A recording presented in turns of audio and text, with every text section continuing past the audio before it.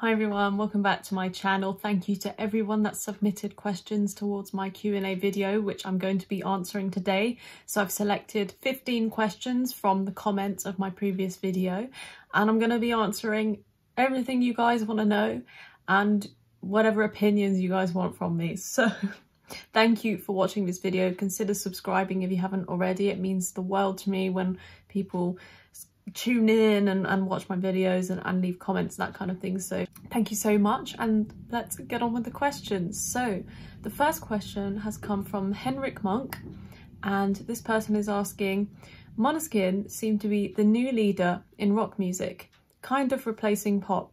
What do you think about this potential change?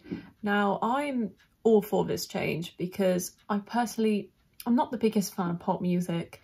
I love rock, it's always been one of my favourite genres, and I think it's nice to see a fresh young band come into the charts and kind of take the conversation somewhere else when it comes to music, mainstream music. So for instance, we've seen Travis Barker, who is the drummer from Blink-182, who were a successful band, quite a polarising band from the early 2000s and the late 90s.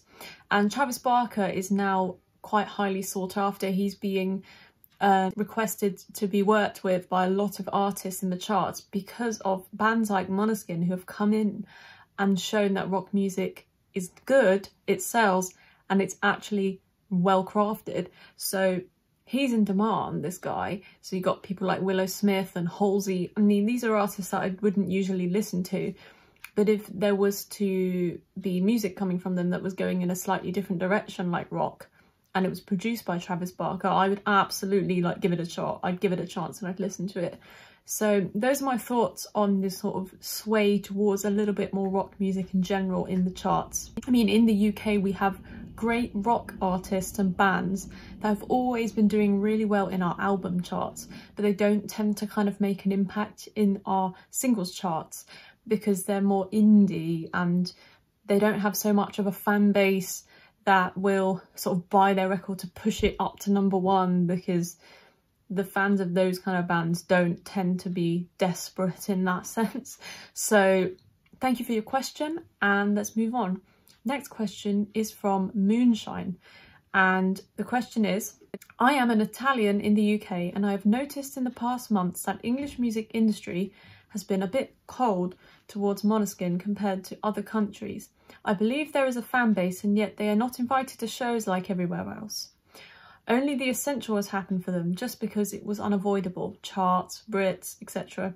I was wondering if you have any idea on this. It feels like they are trying to ignore them a little bit rather than fuel the interest and the hype. Thanks and keep up the good work. Cheers. And by the way, they will be at Reading and Leeds in the summer. That's pretty cool. So I'm not really an expert on the English music industry in general, but I can say this person's fears may be true and may have backing to them because of the British music industry's attitude towards Eurovision. Måneskin will forever be tied to Eurovision in the UK. Now, to me, that's fabulous because Eurovision is something I'm passionate about, and I think it's underrepresented here. It's not spoken about highly and it deserves more credit than it gets. But precisely what I'm saying is a problem because in the UK, journalists and music critics laugh at the contest and it's got a kind of a bad smell about it here. And of course, if Måneskin are completely tied to Eurovision and they won it, they're always going to carry that around with them. And again, like I said, it's a double-edged sword. So in this case, you've got Måneskin, yeah, they appear at the Brits. They've got a #5 single in our charts. They've been doing really well. But again, they didn't win their Brit Award. It went to Bruno Mars. They didn't even get nominated for a Grammy Award, and I felt that was absolutely preposterous. I mean, they are an international band who have brought songs in a new language to charts that wouldn't necessarily have things in Italian in the charts. That should be commended. That should at least have a nomination for a Grammy, but we all know things like that are quite corrupt, and that's why they're probably not pushing for things like that. They're not they don't have management that are concerned with kind of bribes and whatever is involved in those award ceremonies. You only have to search Måneskin's name and look at a UK tabloid and they'll bring up the drugs scandal from Eurovision, which wasn't even a scandal, wasn't even a thing. And they'll still talk about it, and they'll show a picture of Damiano as a boy versus now, like, oh, look what's happened to him. He was so innocent and now he's all covered in tattoos and oh, he's a rock star. And it's like, yeah, they need to find something else to write about because it's just absolute drive. It's just really embarrassing. But yeah, I think this person's comments are, they are backed by evidence, but you just have to kind of look at things on the positive side. We got an Italian group that went to the Brits and they presented an award. So, I mean, that's a start and that's a good thing. We can only hope for change and for betterness when it comes to UK and the music industry. So the next question is from RAJC, who is a very great YouTuber for Eurovision. So check out his channel if you haven't already. He's one of my favourite channels.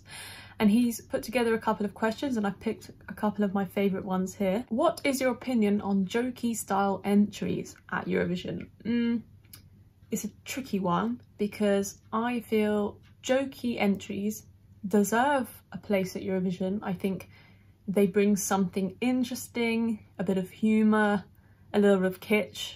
I like that. But to tick a box, for me, it has to be a good song. It has to be creative and it has to have done something not monotone, not repetitive. It's got to be innovative. And if it just so happens to be a Jokey song, that's fine by me. It doesn't matter. So we got things like Discotheque by The Roop and On Fire by The Roop are some of my favourite songs from the contest because they played with ideas and they explored different musical ideas, and that's great. That's what I want to see. Whilst other things like Uno by Little Big, even though it did really well, it was quite monotonous and quite repetitive. And the thing that sold that song was obviously the dancing and not the actual backing track. It was about 3 chords, it didn't really do much. So to me, I personally quite like Jokey style entries if they are as musically intelligent and as musically good in quality as other songs that would win the contest. So that's kind of my opinion on that. And outside of Eurovision, what is your favourite non-language English language song or singer / band that performs primarily in another language? I've got a few, but right now I'm quite into an artist called Elise, who's French, and she had a little bit of a hit in the year 2000 called Moi Lolita. That's a great song. It's kind of reminiscent of old French songs, but it's got a techno sort of slowish beat and a really nice hook and a nice melody line. So check that song out if you haven't. It's beautiful. So next question is from Luca P, and he is asking, as you know, at the Brit Awards, Wolf Alice took the prize for British group and they were rewarded right from Måneskin and they hugged too. The question is, what do you think about a possible collaboration between them? I would absolutely love to see that collaboration. I think Ellie's voice and Damiano's voice would just blend so well together and it would sound amazing. I think also the thing with Wolf Alice, what's so great about them is that they have their own unique sound, but inside that sound they experiment with kind of shoegaze, but also ballads, really haunting music, and then they just go full out and do a really kind of shouty screamo song, but it all stays within their own unique sound, and I think that's so cool. And Måneskin could technically slot in quite well there, but supergroup, it would be massive. It would be about 8 people. I don't know. It's a good question. I think I'd like to hear a duet between the 2 singers, and I'd like to hear a blend of the melodies and the rhythms of Måneskin with the production and the backing track and these sound effects and the synths of Wolf Alice. I think that would be a really interesting thing to listen to. Thanks for your question. Next question is from Andrea 65, and they ask, what has always intrigued me to know from you, what is your favourite music and which artist, album, musical movement has been important and decisive for your musical formation? Great question. I could go on for hours and hours, but I've sort of put together a short list of artists that really inspire me with my own music and artists that I constantly go back to listen to. So one of them is Gilbert O'Sullivan. I love his music. He has some great tunes. One of my favourite is Houdini. If you haven't listened to that, check that one out. Joni Mitchell, of course, she's a legend. Just beautiful songwriting. Carole King as well. Love those artists.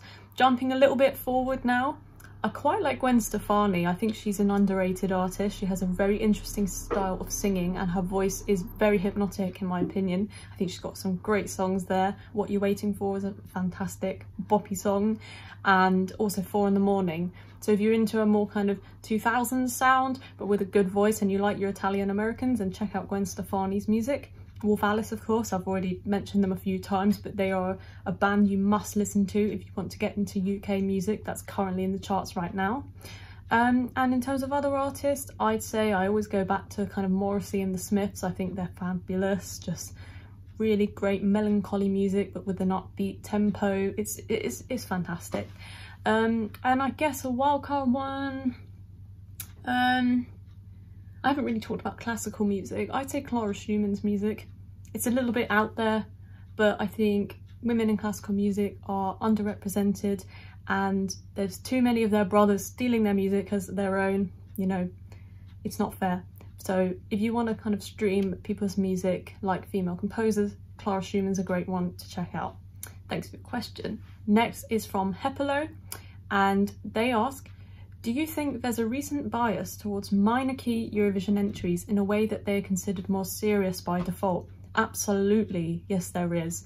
I heard a podcast a couple of years ago that talked about how all of the most recent winning songs at Eurovision were in the minor key, and I think there's an argument to be made that yes, the minor key sometimes gives a song a little bit more somberness and a little bit more expression. It doesn't kind of close off expression. But if you think about, for instance, a song I recently reacted to, Brividi, that's in a major key. Maybe some of you won't know that. It's in a major key, yet it's heart-wrenching and poetic and beautiful, and the melody is soaring. That's in a major key. So I think there's good examples of songs in a major key that could win the contest. And they're not cheesy and overboard and happy. They're actually very contemplative. So yes, there is definitely a bias towards minor key songs. People kind of hear that, even if they don't know about major versus minor key, they'd listen to it and think, oh, it's sad. Oh, this sounds kind of more melancholic. Oh, therefore, you know, this should probably be a better song than something that sounds happier. You know, maybe we're in a society right now that's just a little bit depressed and we kind of lean and gravitate towards minor key songs. I don't know. Next question is from Kat Welham, and they ask, do you think the UK does so badly at Eurovision because of the UK media's rubbish attitude towards the contest? If not, why do you think we do? I think we do badly because of the UK media's attitude, but you've got to think about it. Okay, we do badly because we don't get points. You have to get points to do well at Eurovision, and we don't get points because our song and staging are really bad, right? They're really outdated and crap, and that is because the BBC doesn't get their act together every year and look at the competition and try and outdo it, try and send something competitive. And that is because of the media constantly making the attitude in general in the UK towards Eurovision totally and utterly sour. And that is, like you said, because of the media. It's literally, it all comes full circle.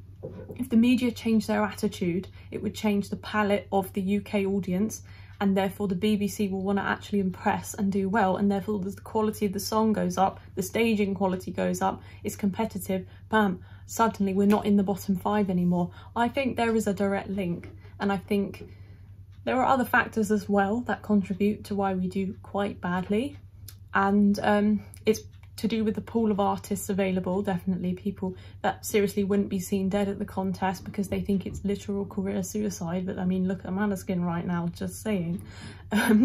Yeah, so very good question.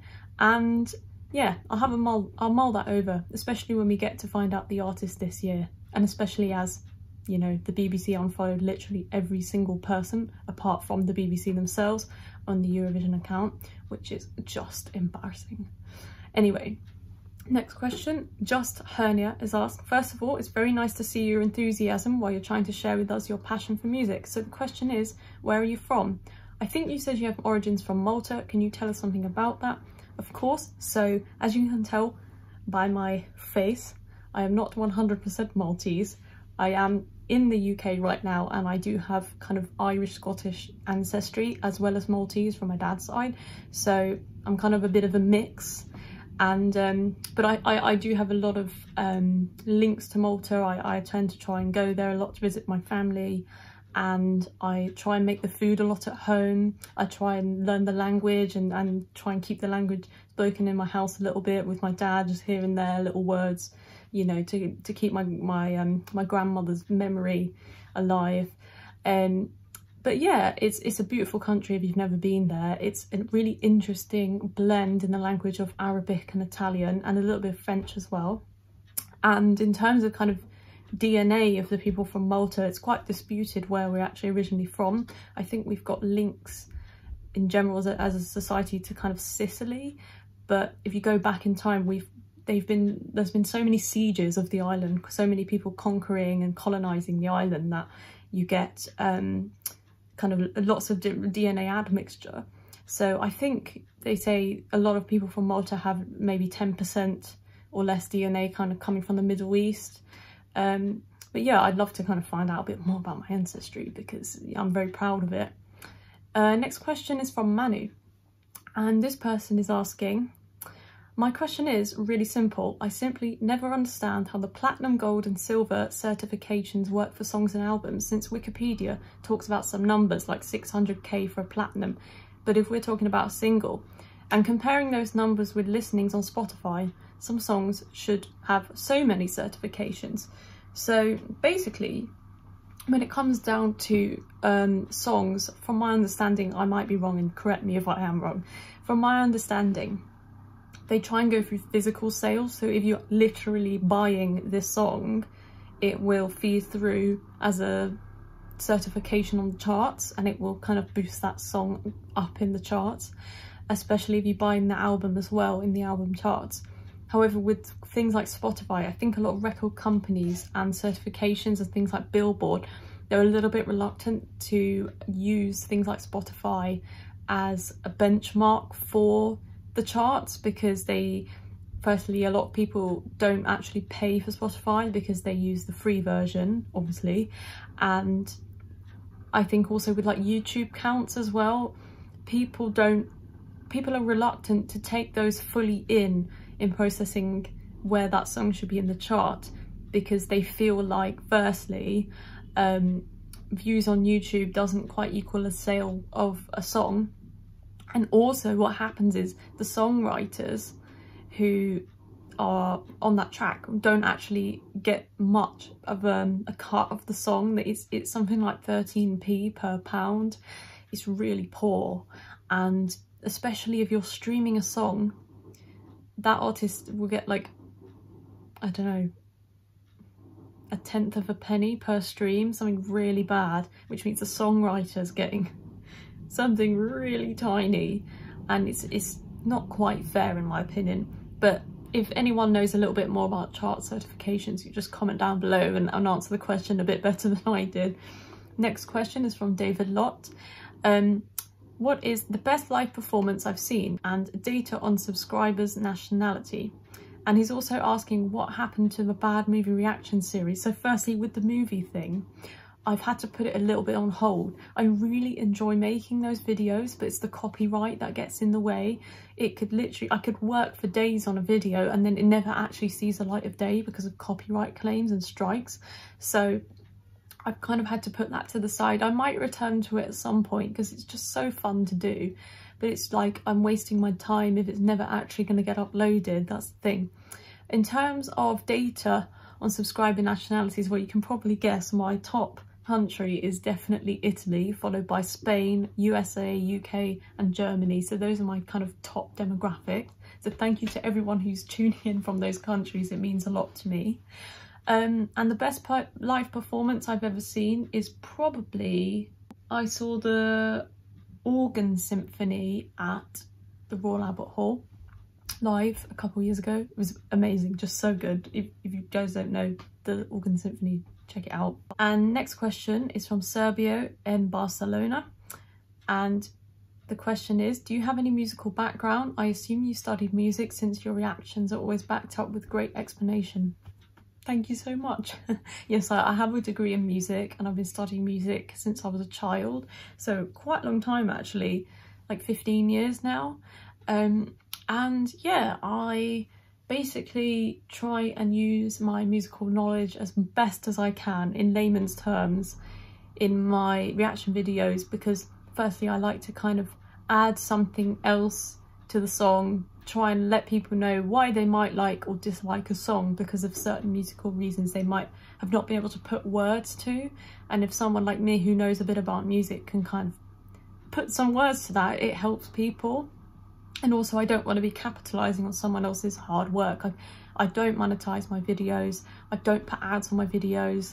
That's the copyright holder who does that, because I don't want to make money off other people's music. It's not fair. That money should be going to the songwriters and the people that recorded the songs, the instrumentalists and the musicians. That's just my opinion.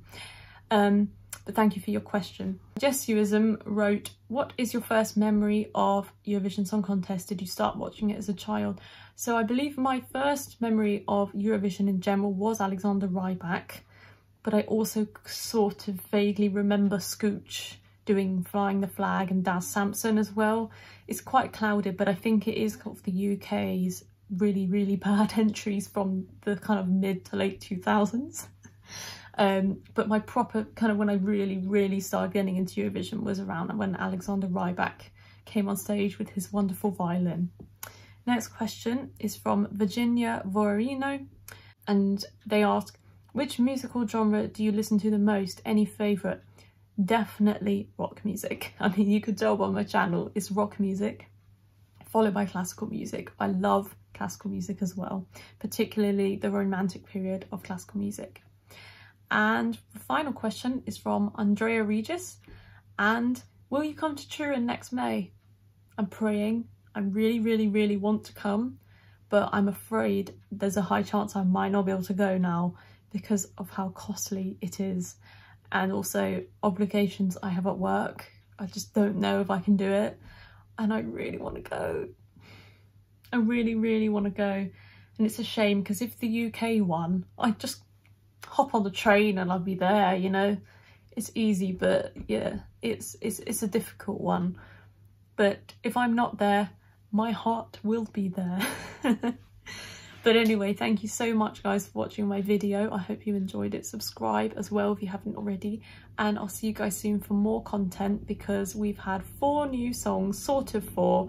We're waiting to hear what happens with Ukraine right now. That's why I haven't posted a reaction. So yeah, stay tuned and I'll see you guys soon. Bye.